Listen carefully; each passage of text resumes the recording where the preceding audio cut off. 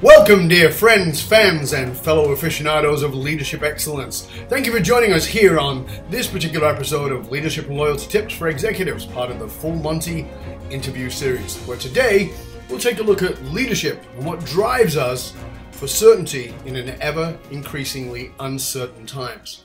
I'm your host, Dov Barron, founder of Full Monty Leadership, one of Inc. magazine's top 100 leadership speakers to hire, executive mentor, Entrepreneur Magazine contributor, and international business speaker. If you're a new listener, a new viewer, I want to thank you for joining us. Strap yourself in, we're about to go full Monty.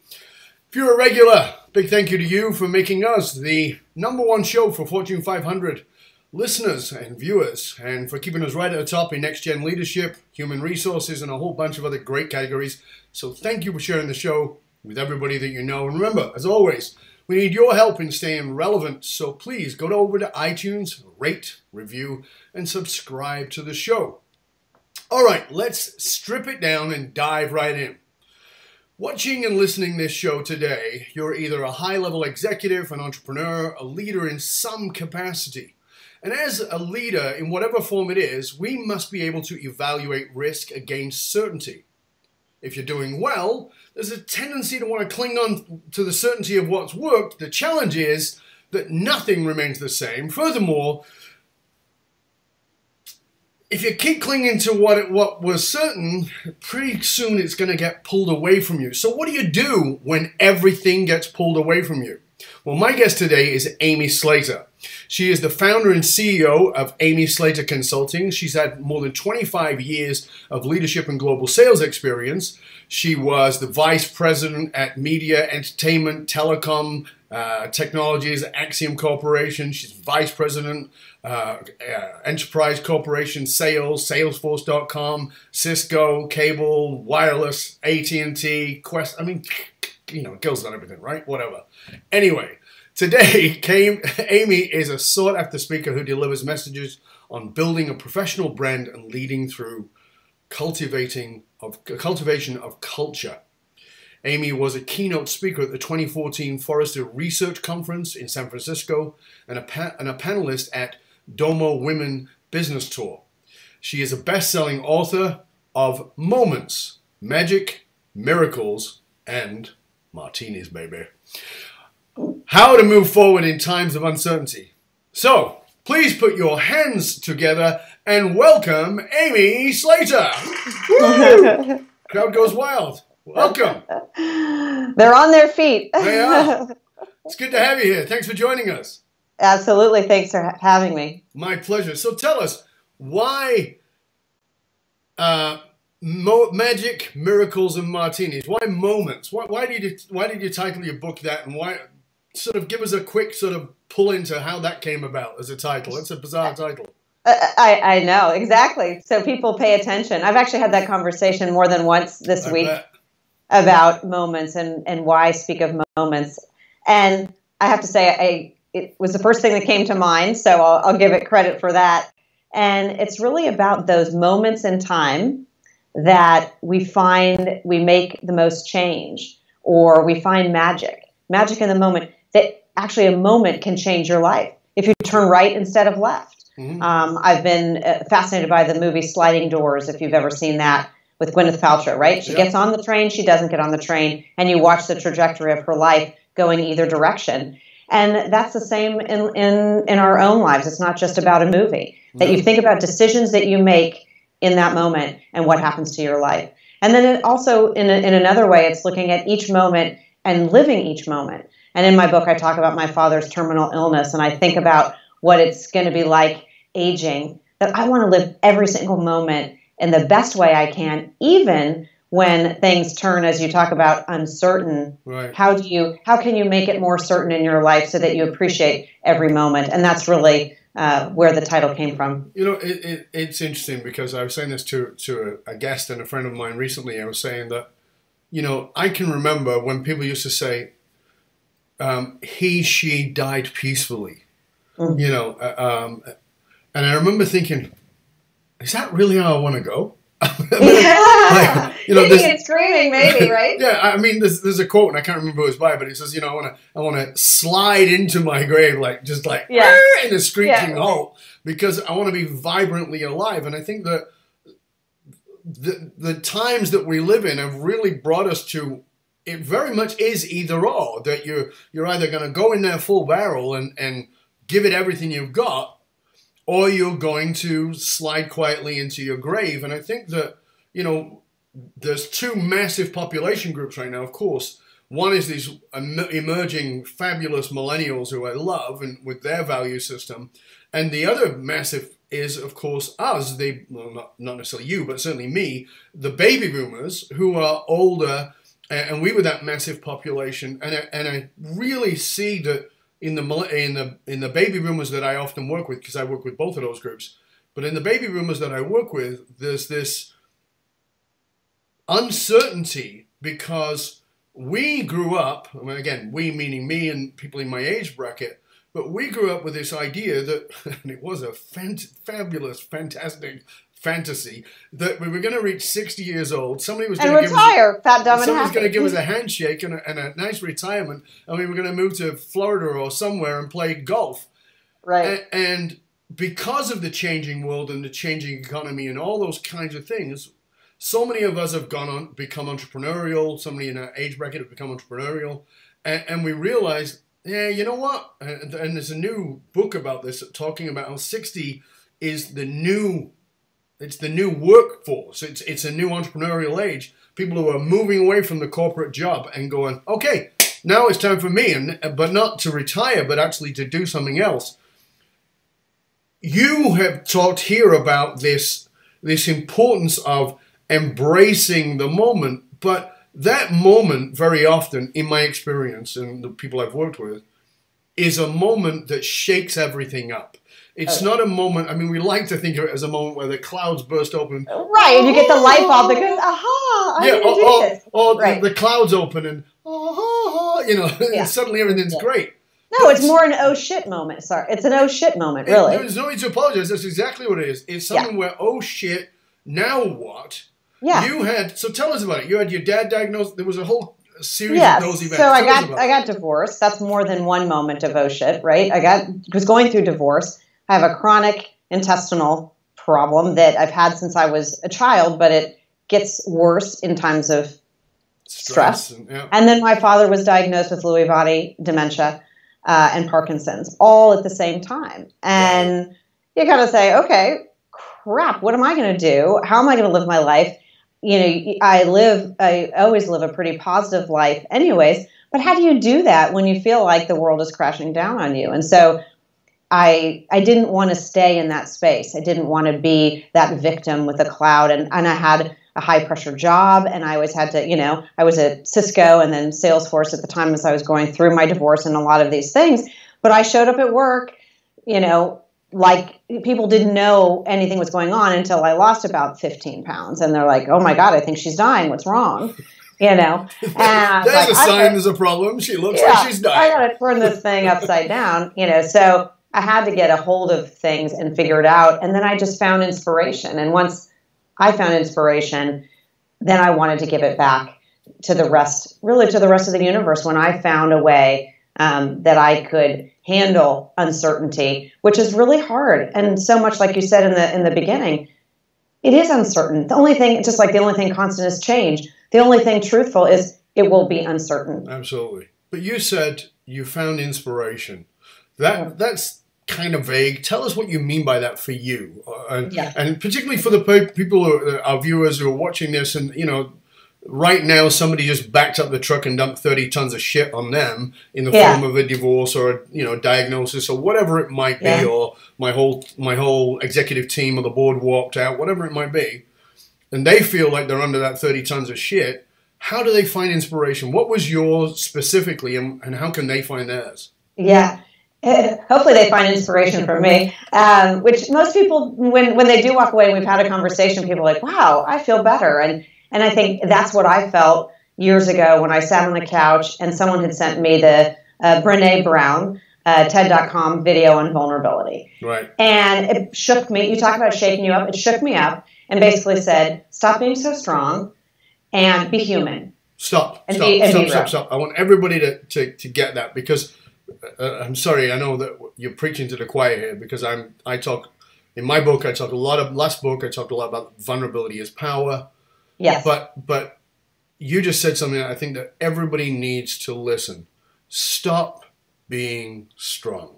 Tell us just about that piece, because right there, it's such a contradictory message from the crap we've been filled with. You know, be strong. You know, you're going through divorce, you've got IBS, your dad's sick. Be strong would be the most common piece of advice I can imagine you would get. Yeah. And you're going, stop being strong. Tell us about that. Yeah. So essentially, like I think many of us that are in leadership, executive positions, or just anybody, but in particular, I think those of us who have those qualities, that feeling is, I have to be strong. And I grew up, I was born that way. Unfortunately, that I had to be perfect. And that I was, my mom, in my arms, and she told me every birthday, I looked at you and she said, you're my golden child. Well, that was a lot of pressure. No pressure there at all. No pressure. I couldn't mess up. And so I lived my whole life with this veneer of strength. And inside my body, I was crumbling. Mm-hmm. But I didn't want anyone to think that I was weak. So vulnerability, I thought, was weakness. What I learned through that initial 20-minute video from Brene Brown is let it go, let it go. And in fact, one of the chapters in my book is let it go. Another chapter is slow down. Like, it's okay. And then how do you find, support? And how do you find that's magic?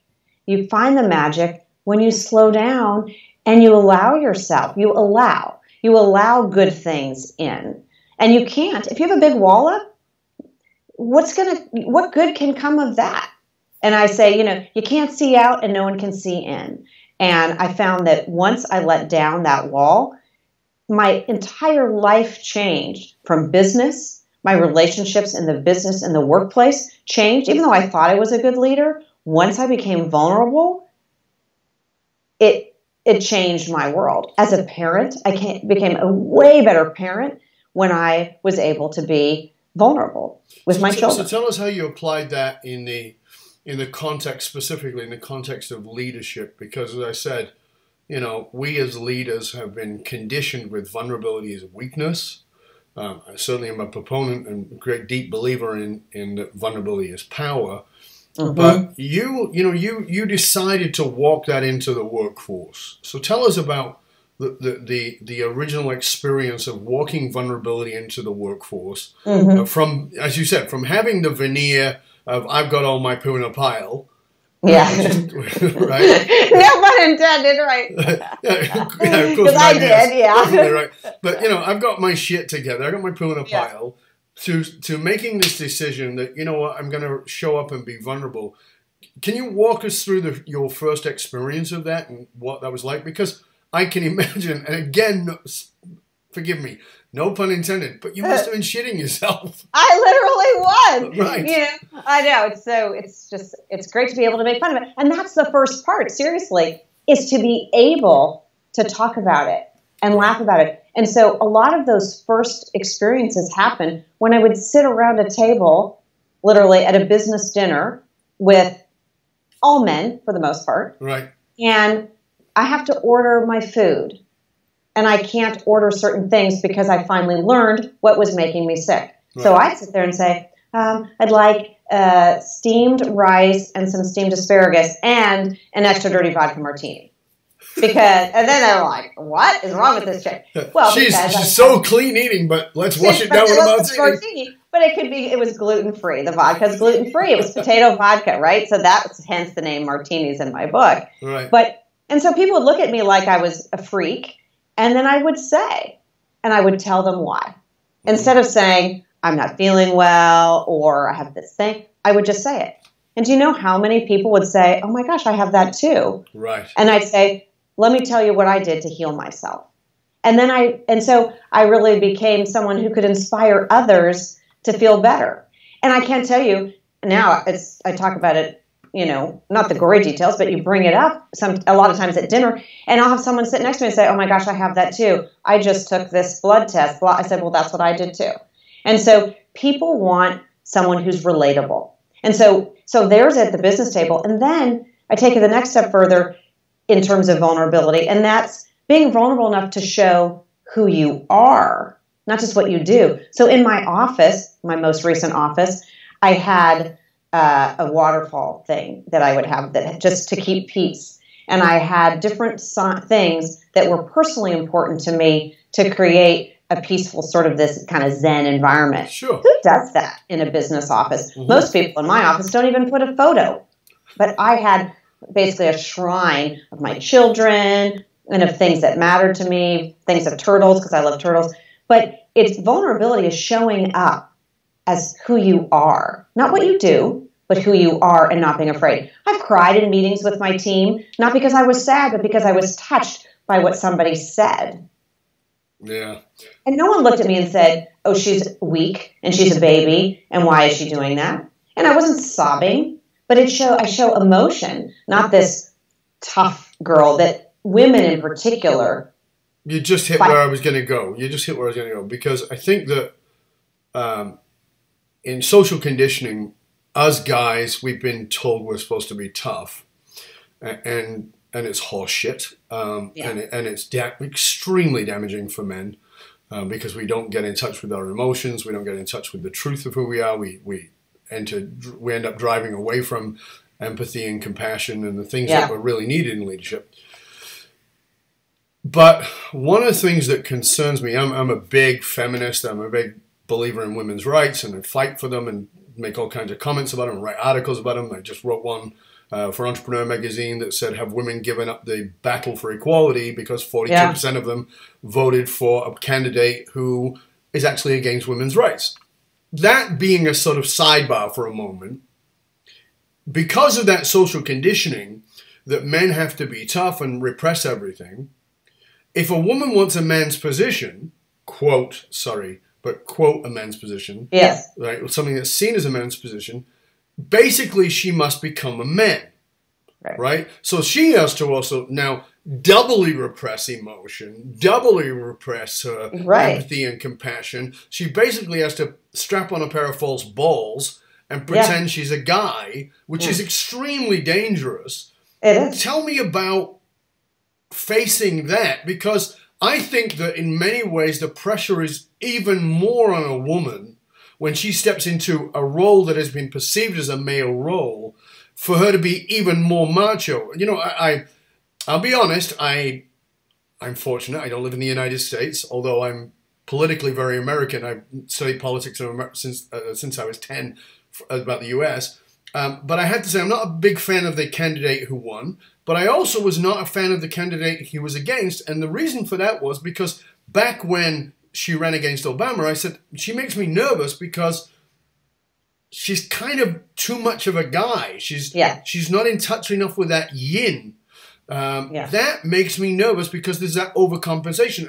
And the reason I say that is because I saw that so often in CEOs, female CEOs. I see that so often in female senior executives in the C-suite who are trying to outguy the guys. Right, and it started in the beginning of the feminist movement, just in the way women dressed. Right. These ties appear and these pantsuit, and this whole thing of being masculine, when diversity is about being not what your DNA says exactly, it's about the thought and what goes into it. When you say you want to, to have diversity, it's not just to have someone who says she's a woman act like a man. You want a woman to act like a woman because you want diversity of thought. Yes. And it is a huge challenge. And I have to say, over the last few years, probably the last 5 years, I really had to speak my voice. And, I'd be in meetings where you do those personality profile things. That DISC is one of them, right? Yep.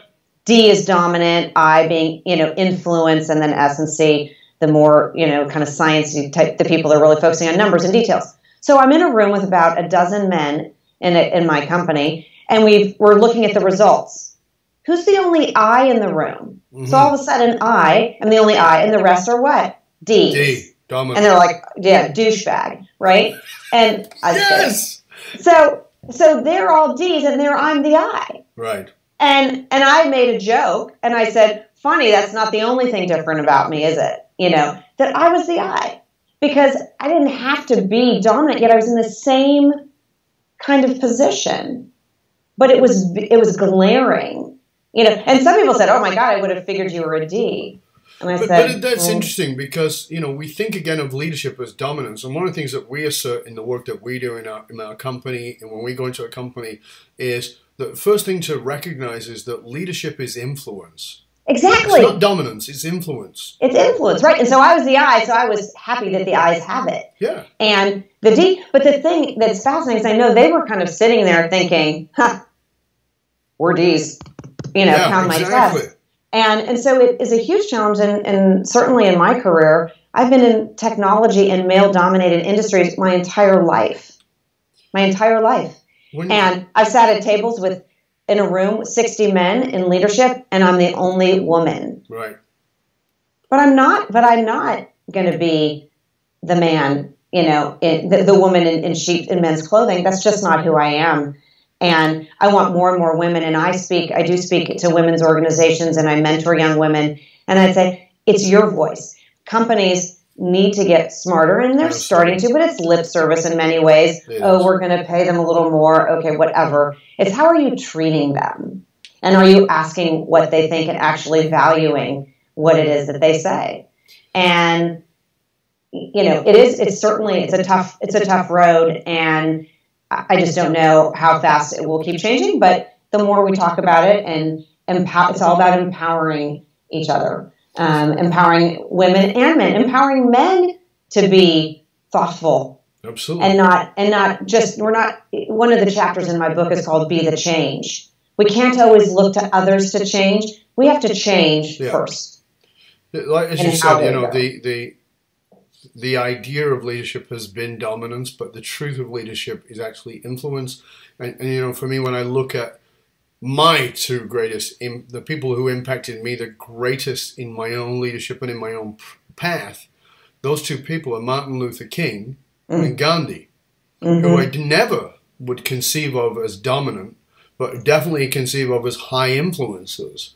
These are people who were committed to impacting the world and impacting certainly their world, but impacting the world, but without dominating over, because both of them were driven by peaceful change, by peaceful revolution. Vastly different than let's just take the tanks in there. So it's a completely different mindset. That, you know, and I just want to see if there's a connection here, but that piece around, you know, you entered into the corporate world, and you did very well in that world. But that driver, you know, you talk about in your book, you talk about this inside you, this desire to be perfect, this striving for perfection. Do you see that part of that as being part of that? If you're going to be a woman in a quote unquote, just hate saying it, but in a quote unquote men's world, do you feel like for women there's an impetus, a seed that says you got to be more perfect? Yeah, it's kind of like nepotism. You know, like if you're the president's daughter or president's son, you've got to work that much harder because there's that connection. So as a woman, it's that you've got to overcome. So in many cases, there's that delta that says, okay, typically this would be a man's role. So since I'm a woman, I have to overcompensate for that, right? And so why do you always hear about people calling so many women leaders, she's a bitch? Well, because she's probably being unnatural and inauthentic. Right. She's probably acting a way she thinks she's supposed to be in that role. Right. And, you know, my whole value system is show up as who you are. And you show up the same whether you're walking in the door to your family or you're walking in the door at work or you're meeting for dinner with your friends. Be who you are. Don't change who you are. That's a massive concept. I mean, I speak a lot about this, that I think that we get so stuck in this idea. I mean, it's old conditioning again, but there's a professional self and there's a personal self. And my response to that is bullshit. There's you, and there's you. And, yeah. and there's either the real you and the fake you, or there's yeah. you. Those are the only options. So if you say I have a professional self and I have a public self, and I go, which one is you? Right. Because one of I them's just fake. have a self. It's just myself. Right. It's and as soon as I realized that, my energy completely shifted, and then the people that I end up surrounding myself with are people like you, and then business colleagues that you never really touched on any of those things, because I start talking, they say, "Oh my gosh, I think the same way." Yeah. As I told you, I've had 29 different amazing meetings this week, all with different people and different executives from companies and all that. And we ended up I had the same conversation with almost every single person. And that was all about being human and being authentic, whether you're talking to a customer, whether you're talking to an employee, whether you're partnering with one another. At the end of the day, it's about showing up and being a human being, not being some, I'm the president or I'm the vice president. Who gives a crap? So it's who are you? What brought you to that point of realizing that you were running this perfect nonsense and that you had to change it? What brought you to that place of going, even the realization that you were driven to be perfect? You said your mom sort of put that pressure on you, but what made you realize it? Because it's one thing to get the parental or social or familial conditioning, but I think that most people, generally speaking, are pretty blind to that until a certain point. What awakened that within you? Yeah, well, so first of all, I think perfect is such an interesting word, because a lot of people, it's like a badge of honor. Well, she's perfect. Like, it's a good thing. I'm like, And I kind of knew, but then, again, what really nailed it for me was when I read the book by Brene Brown, The Gifts of Imperfection. Yes. And that being imperfect is a gift. And as soon as I stopped kidding myself and thinking that I had to be perfect, I opened my eyes to so many different opportunities that I was blinded by because I was so worried about showing up a certain way. And that book really was instrumental. It came pretty late in life, unfortunately, but it still got there, which is great, because it's also helped me change the way that I parent. And a lot of I just basically have become a student of my soul and of who I am. And, I don't even like using the word self-discovery because it's got such bad taboo, but really a student of me and of my soul and how I interact, with the world. And that's why showing up, that I said this to someone earlier today, that if you ask 50 people in different aspects of my life to describe me, they would all, within a slight degree of variation, would describe me in the same way. When you think about who you were before you realized the power and the need for your vulnerability, how would you have described yourself before? I would have said perfectionist is how I would have described myself. Aloof, busy, distracted, kind. I think people would have said that I was kind, and so those things didn't change. But that I was always moving, always on the go. And how would you describe yourself now? Present, vulnerable, spiritual, right, and really, someone who's focusing on the other. I think I was very much more self-absorbed and self-involved about getting ahead. And I found in my relationships, both business and personal, that the more I give, the more I get back. As opposed to always, so many times we go into engagements, whether you're going to your people, your customers, your family, and we're going in to get something out of it. What are you going to get out of it? Right. Instead of give to get. Right. That I'm going to just give because I want to give. I'm not asking for anything. And then the miracles part about my book, and then all of these miracles happen that I wasn't asking for. Right. But it's because I gave first. And so I think as leaders, that's what we want to think about. What can I give to this organization? What can I give to make something better for my customer? Instead of worrying about, am I going to get this deal? Am I going to get this promotion? Are they going to give me this? Are they going to give me that? Well, what am I giving? Mm-hmm. And so that, again, goes back to that chapter that I talk about in my book, which is be the change. Right. That I've got to build me, and I've got to stand for something. That's another chapter in my book, stand for something. Yeah. Who are you? Who are you?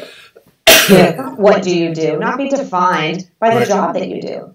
I was hanging on, like you talked about in the beginning, hanging on to a corporate job because that's what I'm supposed to do, and that's what's expected in this world that we live in.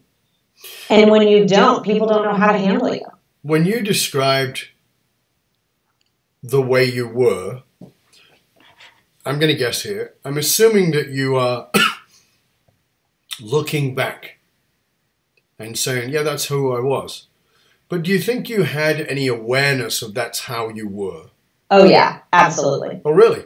I did. And I didn't necessarily think it was a bad thing or even know what to do. I thought, I just need to keep being perfect and then I'll be successful. If I just continue with this path of perfection, I'll be successful. The more I do, the more I'll get, and just down that path, as opposed to, I was focusing so much of my attention while I was, I think, self-absorbed, but it was out there of what am I going to get instead of what am I doing, for my own development. Because my experience is that a lot of people, with hindsight, can see these things, but rarely are they willing or able to see the veil while they're wearing the veil. You know what I mean? I think I could see it, but I didn't know what to do with it, and I didn't necessarily think it was such a bad thing.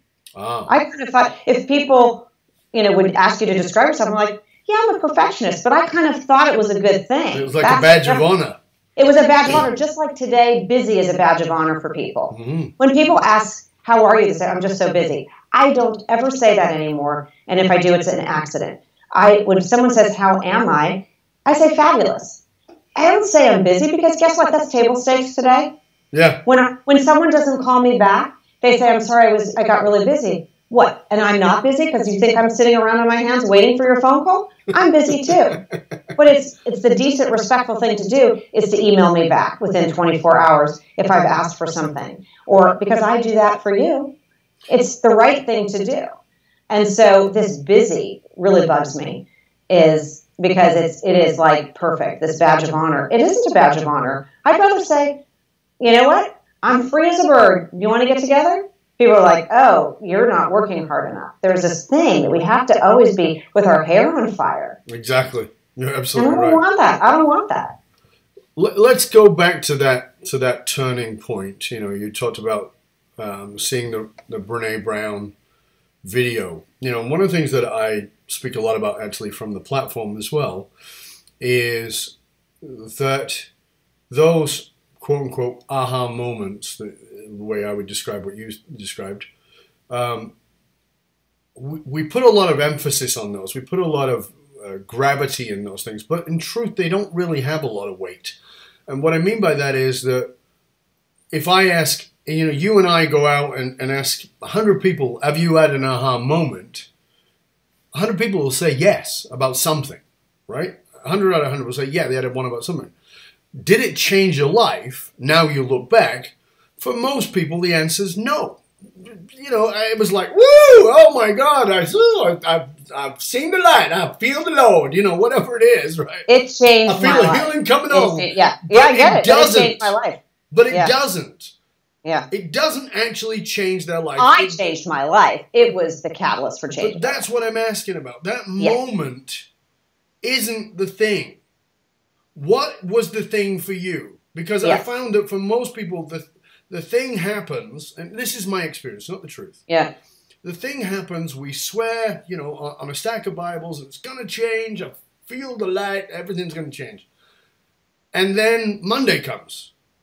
Right? Yeah. And shit happens on Monday. You get back in the role, and now the aha moment is a bragging right. Oh yeah, I spoke to Dov. I had insight. I spoke to Amy, and it lit my fire. Whatever it is, I watched Brené Brown.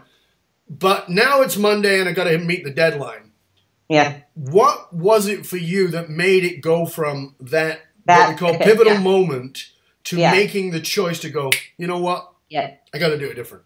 Yeah. So I had one more sort of aha, not only one, but one other very significant one. And that's when I went and heard a presentation by he's my coach, but he wasn't at the time, which is Chris Doris. And he's a mental toughness coach. And he does public speaking. And I had the great good fortune to sit and listen to him talk for 90 minutes.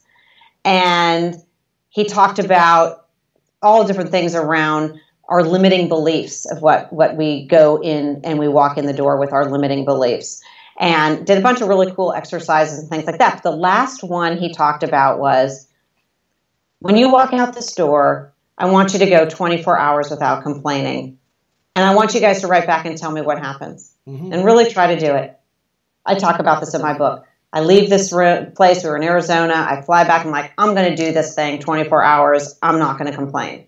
And I stuck to it. The things that happened to me in my 24 hours, that's where the magic came. Mm-hmm. That I stopped complaining. When I would hear other people complaining, I would tune them out, and I just stayed in this very positive place. I noticed a change in my children when I went in this positive space. And then they started communicating things back to me. I started getting messages from people from 15 years ago in my life telling me how grateful they were that I was their boss 15 years ago, and they never said thank you. It happened in that 24-hour period. Right. And so what it did was it made me believe that if I change the way that I think and the way that I slow down enough to see what's going to happen, that all these really great things are going to come into my life. So pick yourself up, stop moping around and be sad for your plight of divorce and of this and of that and the other. Stop trying to be strong. Let's go. And so that's when I said, and then another chapter in my book, because each chapter is I call it a table of disciplines. And it answers the question, how do I move forward? Right. And one of the other teachings that I gotten over time is you talk about decide, declare, and do what it takes. So what I think you're talking about, when you have that aha moment, it's not enough to have that moment. You decide then that I got to do something about this. And you know what? I'm going to tell some people because I don't hold myself accountable too well. So I'm going to tell some other people. And then, but it's up to me to do what it takes to change and to change my life. And then I have to be the change. So that's the point. That's the thing that I want to come to, because listening to the first part of what you said there, I think it's very easy that people go, oh, another positive thinker. You know, whatever, positive thinking, everybody knows it doesn't really change anything. Hold on a second, I got to go to the bathroom and vomit. Yeah, exactly. Right? So this is more than positive thinking. So on a day when things are a bit rough, because the truth is, I don't care how positive you are, shit happens in your life. I tell people all the time, I have crappy days. Right. So when on a day like that for you, when it seems just really quite rough, what gets you up in the morning? What is it that sets your heart and soul on fire when you feel the truck has backed up and dumped 30 tons of shit on you? Yeah. I do make it sort of my intention that every morning I do wake up and I do make that decision that it's going to be a good day. Now, when then the shit pile shows up, as it will. Usually I take, depending on how bad it is, I typically will say, in this first chapter in my book, which is cry. Because I'm like, I kind of don't know what to do, but it's really easy. I just need to kind of let go of that emotion. Right. That, instead of, which was before, is I'd hold it all in, right? That was the strong me. So I let it go, and then, I wallow, I wallow too. I always tell people, like, just because I say I'm a positive-minded person doesn't mean I don't have bad days. And then, but the difference is I've shortened that window of wallowing, and then I make the decision, what am I going to do? Right. And then I act. And so it's not that I don't have those spaces. I just don't let myself go there for a long time because it doesn't serve me. Because nothing good comes from being a whiny, complaining person, because it doesn't change the situation. What will change the situation is action. And so I go there, and I've had people laugh. They go, "You're the woman on positivity. Why are you in a bad mood?"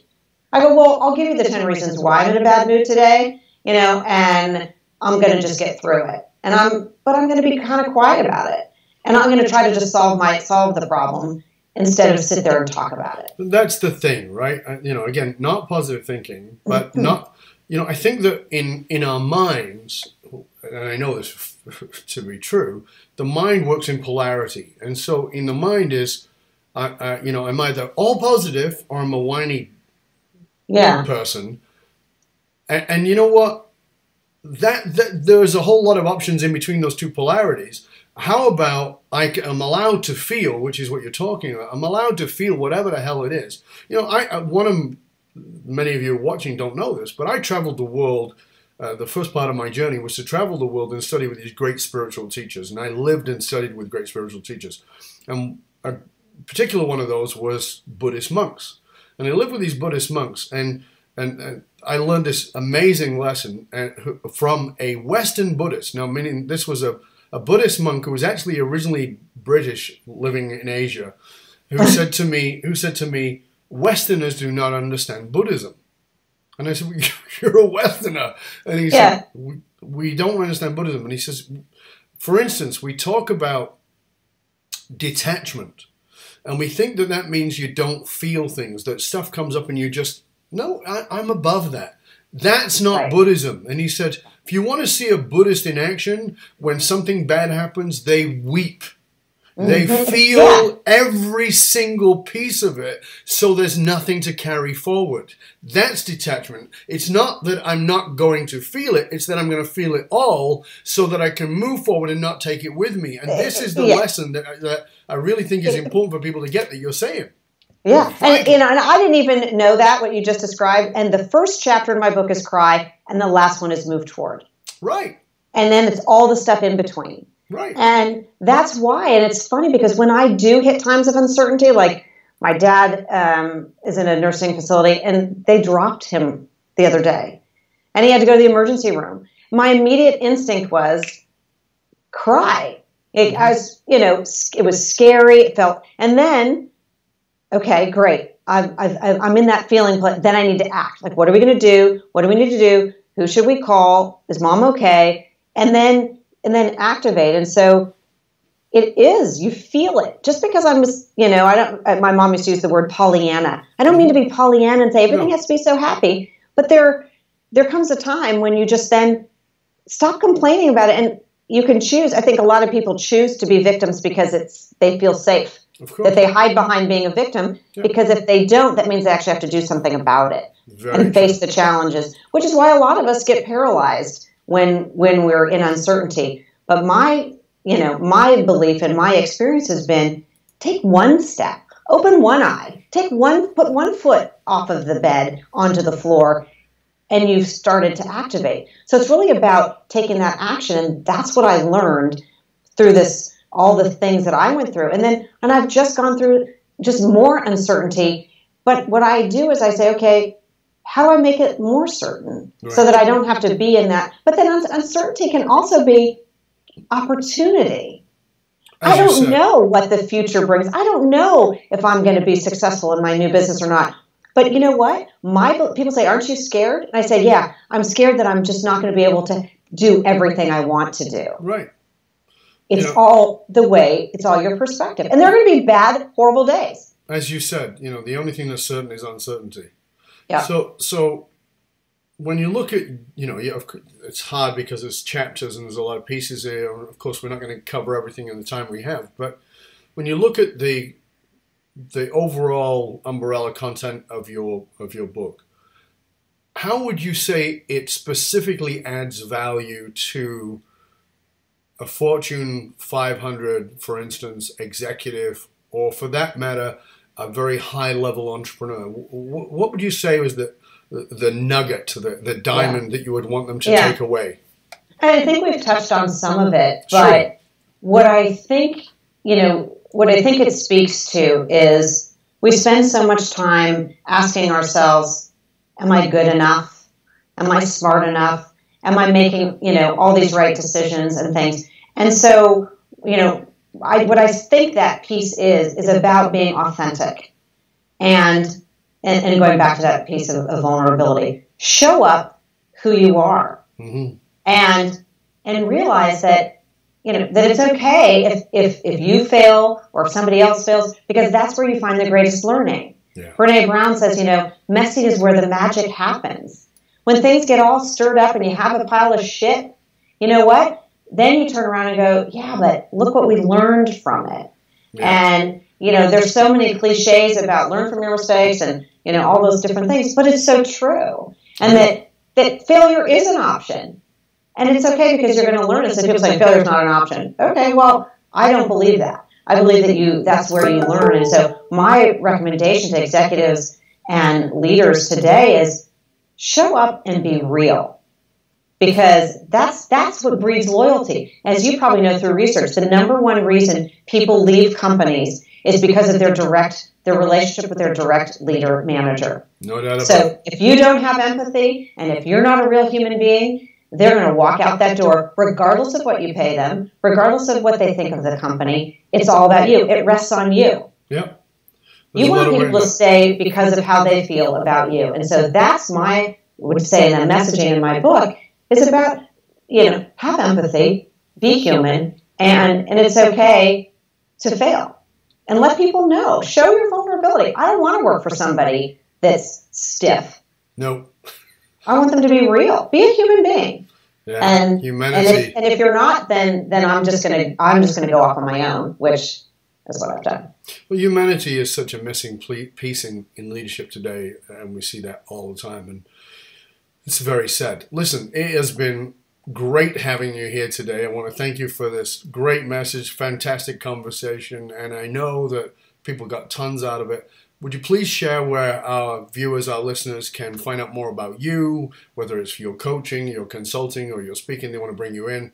How can they find you? Yes. So my website, brand new website, had a great guy design my website, is www, of course, Amy Slater, Slater, consulting.com. On there's also a link that takes you straight to my book. There's a link that will take you straight to my email. So would love to hear any feedback as well on what you learned here today. That is great. And like I said, it's been a real pleasure having you. It's been a lot of fun. And, I'm sorry, but you're singing to the choir. Yes, I know I am. That's why we connected so well. Thank you so great. Much. So I'm going to sign off and say goodbye to everybody else. I hope you'll stay with us till the end, and I'll come back to you when we're done. But I want to say thank you to you, and I want to say thank you to all of our viewers and all of our listeners. And as always, as I always say to you, please, I know podcasts are listened to in the background, but give it a second listen. I promise you missed a lot the first time. Take some notes. We learn far more when we take notes by hand, because it allows the left and right hemisphere to work together and bring you back and center you in the information that was shared with you. And Amy took the time out today to really share with you some real jewels that you really need to take in and put in your own heart and in your own soul, because that's what's really important. And I want to again remind you that you can find out more about Amy at amyslaterconsulting.com. Of course, we will post that with the podcast. You'll be able to find it right there. But however, if you are truly serious about having the kind of laser beam clarity and focus that will cause a massive positive disruption and build a culture that develops the next generation of leaders, not only into who they want to be, but who they need to be, and create a 10x engagement, reach out to me. My name is Dov Baron. You'll find me at fullmontyleadership.com. Also, stop by the Matrix, which is matrix.fullmontyleadership.com, and get my Authentic Leadership Matrix. It's a self-assessment tool. It's valued at $197. You get it for free because it's in beta. So again, go to matrix.fullmontyleadership.com. Thank you for joining us here at Leadership and Loyalty Tips for Executives, part of the Full Monty interview series. Again, I'm your host, Dov Baron. I want to thank you for sharing the show with everybody that you know. And remember, as always, we need your help in staying relevant. So get yourself over to iTunes, rate, review, and subscribe to the show. Come on over and subscribe to our YouTube channel, Dov Baron Full Monty Leadership. And I publish new blogs, videos, articles every Tuesday and Thursday. So until next time, stay curious, my friend. Stay curious about how you can reveal just a little more of who you really are, because that is what will connect people to you. I'm Dov Baron, and I'm out.